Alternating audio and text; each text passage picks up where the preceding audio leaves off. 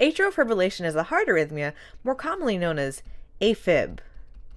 It's one of the supraventricular tachycardias.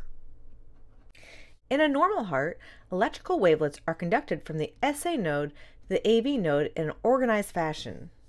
And since you have organized conduction going from the SA node to the AV node, you're going to get concentric or unified contraction of the atrial tissue.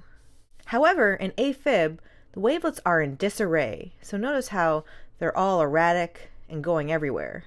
Because you lose this organized signal, you're not going to have the unified contraction of the atria. Instead, with these erratic wavelets, you're going to have atrial spasming. So it actually kind of looks like there's a bag of worms in the atria, and they're all moving around, if you can imagine that.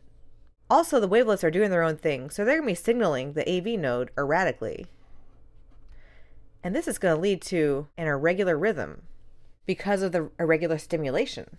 Classically, the Afib EKG is said to be irregularly irregular. What does that mean? Well, notice how the distance between the R intervals is different with each beat. In a normal heart, you'd see evenly spaced RR intervals, but with Afib, you have different distances between the R and the R intervals. Also in Afib, there are no distinct P waves on EKG. Instead, you have these coarse, squiggly lines running through. But there are no distinct P waves. That's because, remember, the atria is spasming. So you're not going to get that nice, unified, concentric contraction of the atria. So you have these coarse, squiggly lines instead, representing the atrial spasm. What are the risk factors for atrial fibrillation?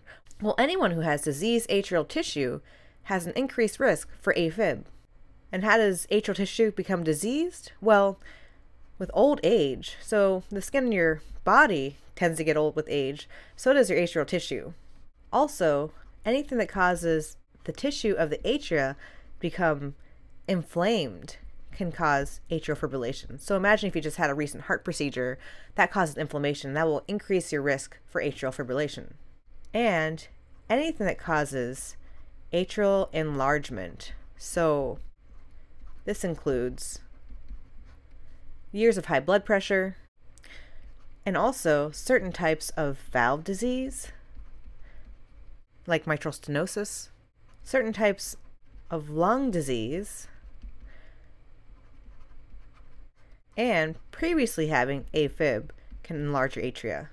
Other things that increase your risk include certain hormonal abnormalities, specifically your thyroid hormone, and years of alcohol abuse. It's also worth mentioning that people who have Afib are at an increased risk for having strokes. So these people are typically put on some sort of blood thinner medication. Now, why are these people at a higher risk for stroke? When the atria is spasming, blood's going to pool in the atrium. When the atrial tissue is spasming, blood then pools in the atria, and it doesn't move. And what happens to blood that doesn't move? It clots. Now imagine, so I'm drawing a big clot right here.